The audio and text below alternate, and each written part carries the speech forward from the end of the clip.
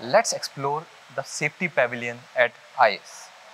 When starting in any industry, the top priority should be ensuring the safety of oneself and the others. Industry safety is a set of management practices specifically designed for industrial sector. These processes are implemented to safeguard the industrial workers, machinery, facilities, structure, and the environment. Our training program teaches safety principles and how to handle the industrial hazard to prevent accidents. Always prioritize safety, whether you are playing cricket or working with the equipments and tool. Remember that the closer you are to the potential hazards, the more safety gear you should wear to protect yourself. Just like wicketkeeper who wear helmets with face guards when standing closer to the stump.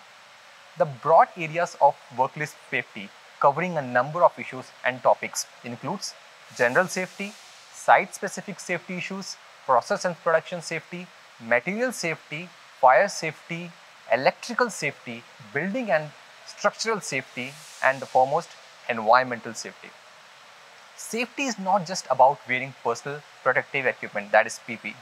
In hierarchy, it includes elimination of hazard, substitution of it, engineering controls in limiting the exposure hazard, behavioral safety, and the foremost important one, PP. As you can see around, there are various PP. The purpose of personal protective equipment is to reduce employee exposure to hazards when engineering controls and administrative controls are not feasible or effective to reduce this risk at acceptable levels. Various PP includes PP for head protection, eye protection, full body protection, hand and arm protection, foot and leg protection. Here at iACE, our safety panels contain a walkthrough of various safety tools and equipments along with processes to be followed in the industry.